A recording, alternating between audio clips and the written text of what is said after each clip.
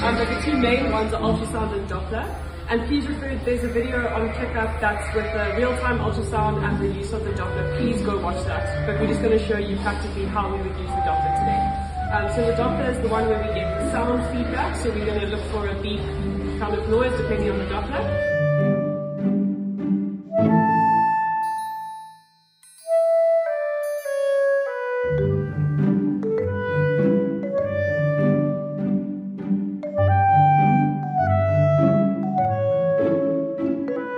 And with both ultrasound and Doppler, we put some gel on the transducer.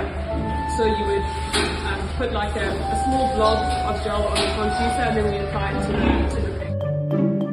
Okay, so we're going to find her most caudal set of teeth. So that's here. And then we go to the second most caudal set of teeth. Then with our transducer, we place it just cranial to that.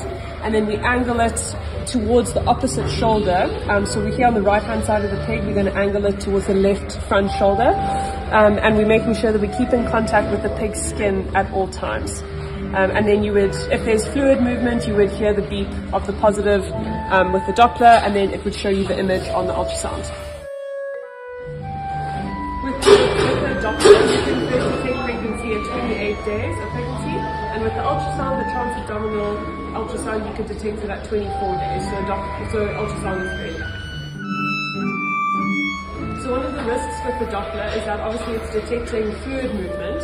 So if you find a fluid-filled pocket, it could in fact be the bladder and not an amniotic sac with a pregnant inside. So the risk is that you will diagnose a positive pregnancy, however she just needs to go to the bathroom. So you need to locate the bladder, make sure that you have the bladder as a reference point, and then you can start scanning to see the other fluid-filled sacs.